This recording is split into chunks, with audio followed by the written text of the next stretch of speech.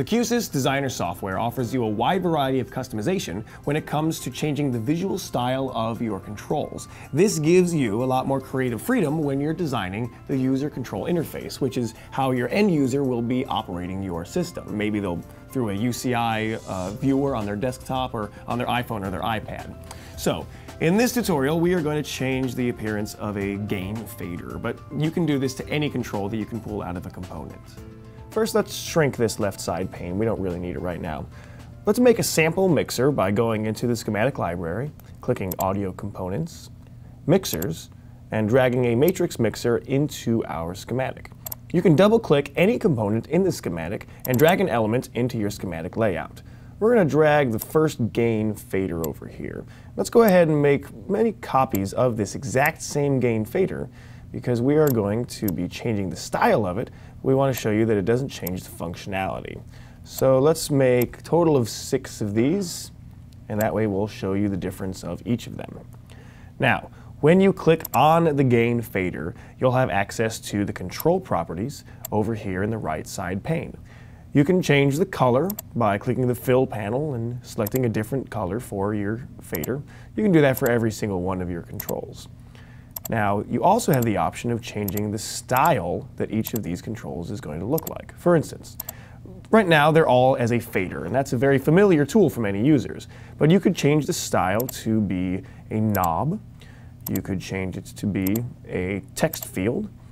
Let's change this one to be a button. That one's going to simply toggle it between 0 and 100%. That can be really useful for something like a solo button that you only want to turn something on and off.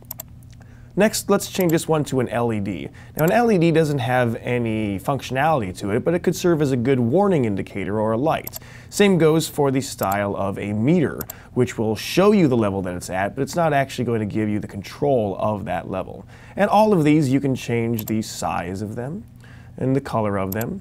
Over here on the button one, let's make that button bigger. And on the button, you have a few more options. You can change the depth of the margin by typing in a new field there, and you can change the corner radius if you want to make it a little bit more curved, depending on whatever you feel is the right creative decision. Now let's go ahead and enter emulation mode. You can hit F6 on your keyboard, or you can click on Emulate over here in the File menu. And now we can see that all of these are going to keep the same functionality. You can move your gain fader up and down, and you see that they all adjust. Same goes if you want to adjust your knob. You can use the button by clicking on it, and it'll toggle it between 0 and 100%.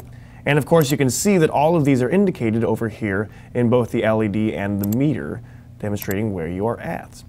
Let's say we want to copy the style of one of these controls onto another control. What you can do is you can grab the control you like. So let's grab this meter over here, and you can apply it to another control by hovering over that control. You see this little pop-up window pops up that says hold the control key to assign settings to the control. That's what we're going to do.